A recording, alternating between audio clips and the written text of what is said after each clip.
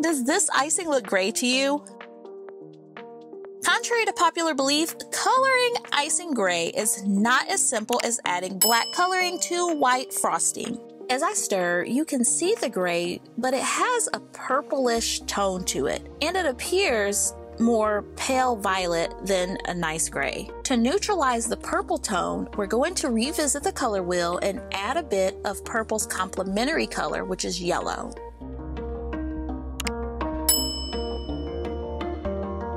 After mixing in the yellow completely, I achieve a much truer gray. And here's the comparison.